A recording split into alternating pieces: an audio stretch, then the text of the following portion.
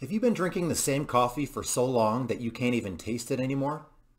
Are you tired of spending $15 on a bag of coffee that you don't even like? Then this coffee show is for you.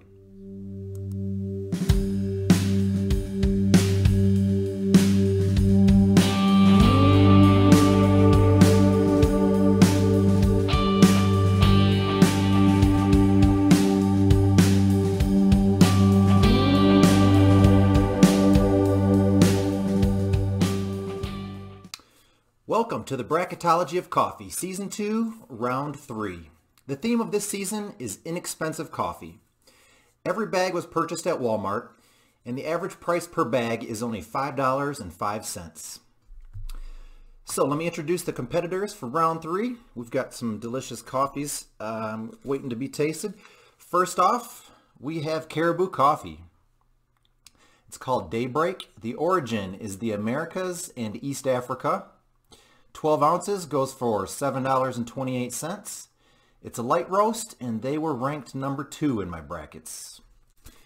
Going up against Maxwell House Breakfast Blend. The origin is not disclosed. This 11-ounce can goes for just $3.12. It's a light roast, and they ranked number 7 in my brackets. Sometimes coffees like this can be surprisingly good, so I'm very interested to see what it tastes like. I've never tried it before. The way this works, I prepare both coffees in a French press. The recipe I use is 1 tablespoon of coffee grounds for every 5 ounces of water. I steep it for 4 minutes, and the competition consists of 2 halves. First half, I drink the coffee black, fresh out of the French press, and in the second half, I add a little bit of cream. Each round will get scored, they will get a score between 0 and 100. So the maximum possible points for each coffee would be 200.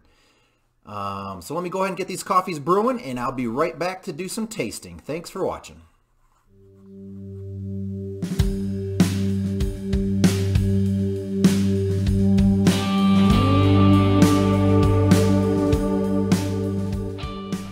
All right, we're back to taste some coffee. 2 housekeeping items before we get started. First off, I am not a super taster. 25% of the population is thought to be a super taster, and I consider myself just an average taster.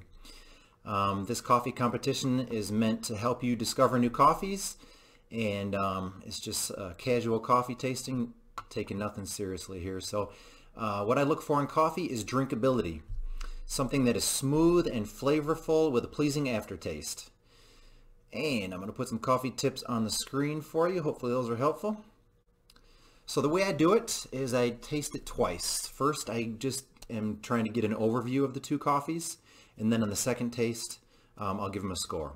So this is the first half, so I'm tasting them black. And we are going to get started with the Caribou Coffee Daybreak. Let's see what we've got.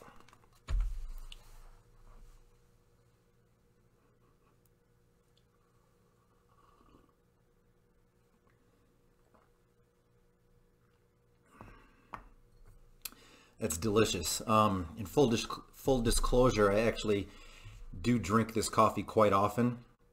But in this competition, the way it's set up, putting it head to head versus another coffee, it's a perfect way to tell which one you like better. So it'll be interesting to see how the scores add up in this round. Next up, I've got the Maxwell House Breakfast Blend. I'm excited to try this one.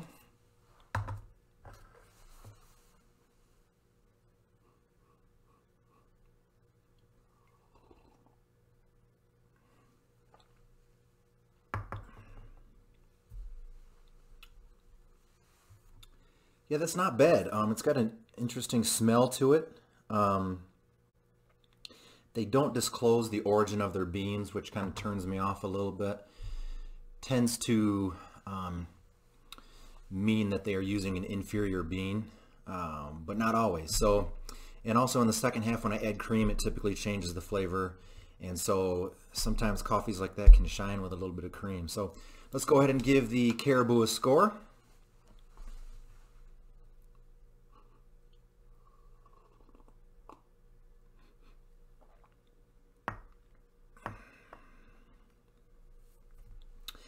Yeah, that coffee is so smooth going down, and then right at the end you get a little bit of an aftertaste from the light roast. Can't explain the specific flavors because I'm not a super taster, but very good. Let's go ahead and give them a 93. Now for the Maxwell House, give them a score. Yeah, very interesting smell. If I didn't know any better, I would think that they have added spices to it, but I know that that's something they wouldn't do. Let me give them a taste.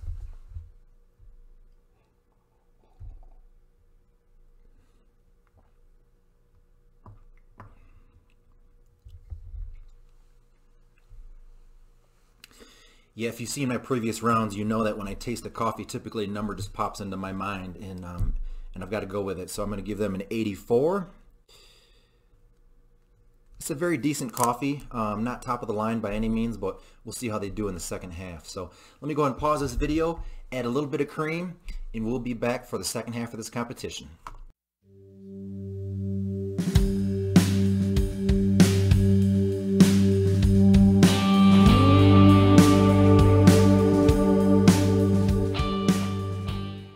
We're back for the second half. I've added a little bit of a cream to each of the coffees, and we're going to go ahead and give them another taste. I'll get an overview in the first taste and score them in the second taste. So first up is the Caribou Coffee.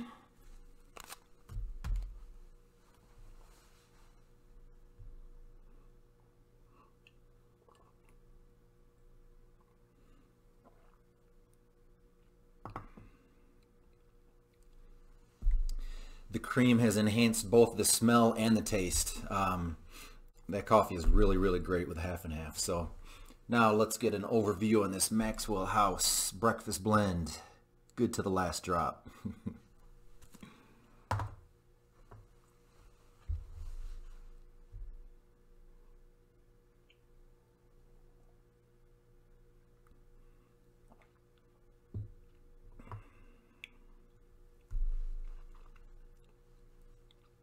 Yeah, it's a very mysterious coffee.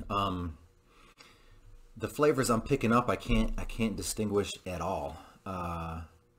But what I do love about it is that it's lacking any of the artificial flavors.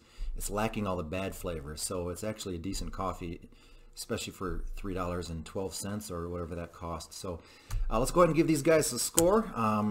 Back to the Caribou.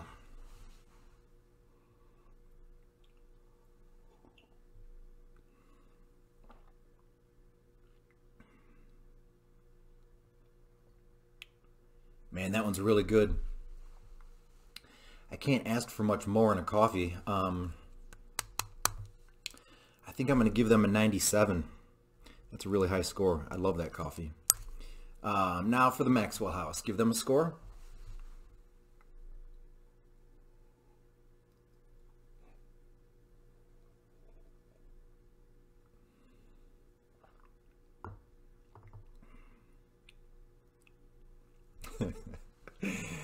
Cannot tell what those flavors are that I'm picking up, but that is super drinkable. I mean, I could drink that on an ongoing basis for sure.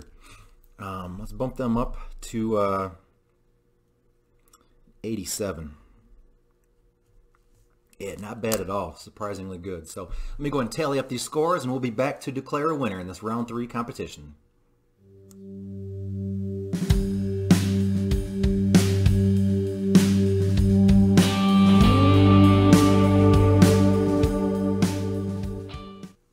We're back to declare a winner in this round 3 competition. First up, we've got Caribou Coffee Daybreak. They scored a 93 in the first half, 97 in the second half, for a total of 190. And I definitely would recommend this coffee for you to try. Going up against Maxwell House, good to the last drop, Breakfast Blend. They scored an 84 in the first half, 87 in the second half, for a total of 171.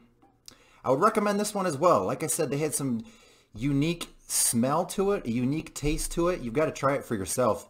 For me, it definitely is lacking any flavors that would put me off. You got to try it at least once. So this round 3 competition, our winner, Caribou Coffee Daybreak. That score of 190 is a pretty high score. I think they're going to do very well in this competition. Thanks for watching. Please subscribe to my YouTube channel. We'll see you next time.